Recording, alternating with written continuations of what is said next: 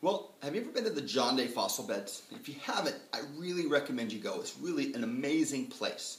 It's a spot in Oregon that you can see anything from saber-toothed cats to fossilized hippos and woolly mastodons and really amazing fossils that used to live here in Oregon. It's also a place where you can see how climate has changed for Oregon. When you look all the way at the bottom, almost 50 million years ago, you find fossils that belong in almost a tropical environment. If you go a little bit higher up in the fossil column, you find grasslands and horses. You go even a little bit further up and you find, to almost present day, you find deserts. Why is that?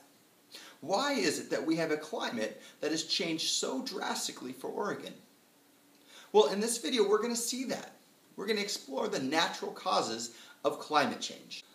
We're going to actually end up doing three things in this video.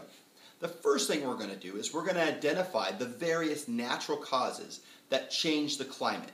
We're going to look at what are those things that create and change climate. We're going to predict how natural factors will change the climate. What would happen to them? Some will warm it and some will cool it. And finally, we're going to take those and we're going to apply it to a place like the John Day Fossil Beds. And we're going to see how they all come together. Well, I want to start off with this graph. Now, this is a really complicated graph, and I'm not asking you guys to understand all the unique nuances of this graph, but I do want you to see and understand what it's telling us. This is showing the Earth's climate since the Cambrian, since really life has been on our planet. Now, the way they find this out, they obviously don't have thermometers that go back 500 million years. Instead, we have different things, and we don't need to get too much detailed into the nuances and what's really hard about it, but in oxygen. And different types of oxygen you can find different temperatures. But I want you to see is that at different times in Earth's history, it's been really hot. You look at over there at the Cretaceous, it's a pretty warm time. And other times, like the Silurian, it's been really cold. But obviously human beings weren't around. We didn't actually pump fossil fuels into the atmosphere, and we can't be blamed for climate change back in the Cretaceous. So something else is happening that causes climate to change, and this is what this graph is showing you. I also want you to pay attention that it kind of goes in cycles. Sometimes it's really warm, then it's followed by a cooling off period. And then it gets warm again, and then it's cooling off. And we can see this oscillation, right? This going back and forth. Oscillation is a really fancy way of saying going back and forth between hot and cold. So what's doing that? What's causing our climate to go back and forth? Well, there's a couple of them. And actually, we're going to see there's 4 different parts to it. The first one really is ice. Now, we think of ice as making the Earth colder, and actually it does, not by the way you're thinking. The reason that ice really acts as a cooling for our planet is it's really reflective. Now, you might experience this. I know if you've ever been skiing or really just been out on a snowy day where the sun is out, it is really bright because ice and snow reflect light. Well, when that happens, it actually ends up cooling the Earth because it's reflecting and there's not enough, the heat isn't staying in. Well, you can also think of it this way. The more ice, the colder it gets, it creates more ice, which makes it colder, which makes it create more ice. It's what they would call a feedback loop. One thing creates another, which makes more of the first thing. It cycles around.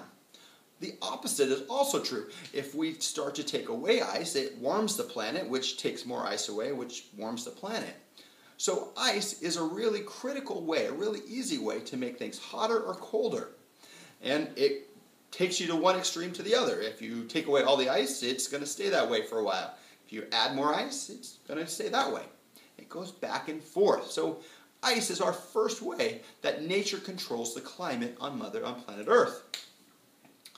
The second one is a little bit more outer spacey, right? It's a little more astronomy, and it's by a gentleman who went by the last name Milankovitch, and it's now called the Milankovitch cycle. Very nice Russian name, Milankovitch. And again, the details aren't important, but what is important that you can see and understand that there's big patterns in space and the Earth's orbit that change our climate. Really what Milankovitch argued was there's 3 things in space that change our climate.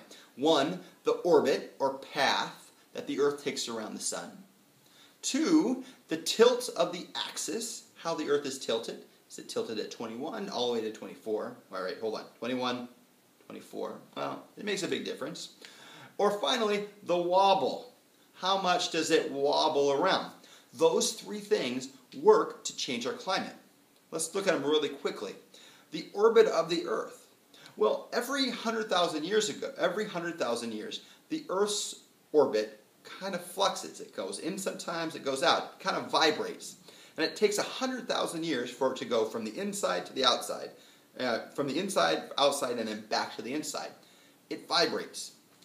Well, at some point, the Earth's orbit is smaller. And so it's getting more light from the sun. Well, that would make sense. You're closer. It isn't much, but that little bit causes it to be a little bit warmer. And the opposite is true. 50,000 years later, the Earth is a little bit further out, and it gets colder. So that together, those fluxes in and out, causes the Earth to warm up or cool down. So that's our first one. The second one, the tilt. Well, at some points, the Earth is only 21 degrees off of straight. Well, that's right there. That makes a smaller pole, and so the seasons at the pole are smaller, and therefore there's less ice. It causes the Earth to warm up. Well, at sometimes the Earth's axis is tilted a little bit more, to 24 degrees. That's really small, only 3 degrees, but the result is a larger pole and more ice, and so it cools it down. So there is a natural way that the Earth is warming and cooling. And lastly, the Earth actually wobbles a little bit. Now, you don't feel it. It actually happens about every 26,000 years. And that result changes the length of our seasons, that wobble. At some point, the seasons get longer, and just very shortly, and some they get shorter. Certain seasons, winter and summer. And as a result, that changes the climate.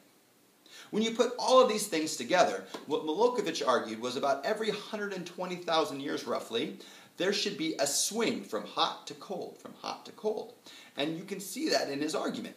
And you can see that in that graph we just saw. There was a nice swing, and that's a little bit bigger, but you can see how this is working. So we've got outer spaces affecting it. We have ice affecting it. We also have the opposite, volcanoes, fire. And volcanoes actually do both. We saw ice does both. It heats and cools by being how much there is. We see space does things. But volcanoes also do it. Volcanoes, when they erupt, initially they send up lots of ash. And that ash gets into the air, and the little tiny particles travel around the Earth, and it acts kind of like a blanket, except it reflects the light. The sunlight hits the Earth, it hits that ash, and instead of being absorbed and turned into heat, it reflects it back into space. As a result, the Earth cools down.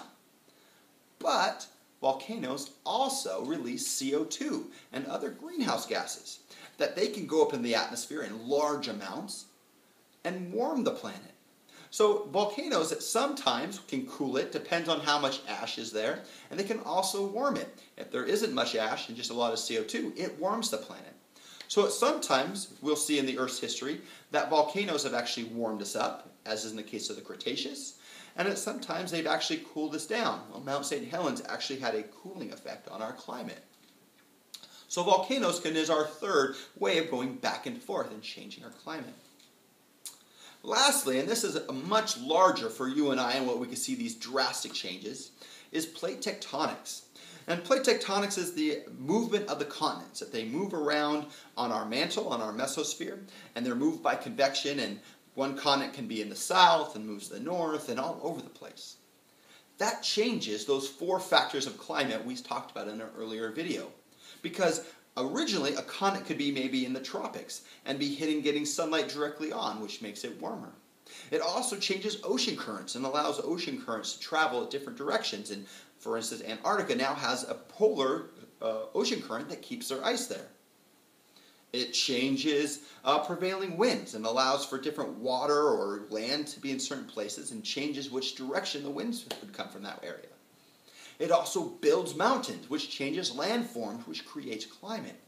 See, plate tectonics is the major thing that's affecting the climate at different spots around the Earth and what makes it change. We have these big scale factors in outer space and volcanoes that randomly happen and ice that either is all there or all gone and travels in between. But plate tectonics is always moving our continent around, and so it's always changing our climate for every specific local place. So there's our 4 factors. So let's take a look here at North America, and really the John Day fossil beds. Why is it that 50 million years we see almost tropical things? Well, there's a couple of reasons. First off, 50 million years ago, Oregon was a little bit lower.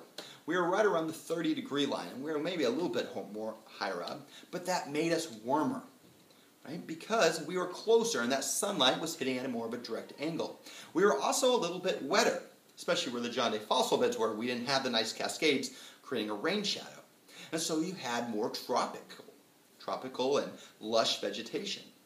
But as plate tectonics moved us north, the sunlight became more at an angle. And as a result, it got colder. That lush tropicals went away. Also, the Cascades actually grew up and created a rain shadow, which started to block a lot of the precipitation and rain that would feed those nice tropical or nice forests. As a result, we saw forests slowly start to turn around or go away as the Cascades grew up. The climate was changing because these volcanoes grew up. We also see loads and piles of ash, which changed and would have cooled that area. As the ash would erupt and fill the air, it would cool down the area. We also had ice ages in that time. Oregon didn't actually get covered during the ice age, but it was up in Washington, and that would cool our planet and would cool Oregon. So as a result, as we go up the time scale and the fossils that we find, it's getting colder because of all those factors combined. And today it's ultimately a desert because of those mountains, the Cascades, that have grown up there. So, in this video we did 4 things. The first thing we did is we identified the natural causes that lead to changing the climate. We see that the amount of ice on our planet changes how hot and cold it is. We see that these Milankovitch cycles, or how the orbit of the Earth or the axis or the wobble changes it. That volcanoes can either heat or cool it depending upon what type of volcano and what type of eruption. And finally, we saw that plate tectonics moves the continents so that they are affected differently by those 4 factors of climate from an earlier video.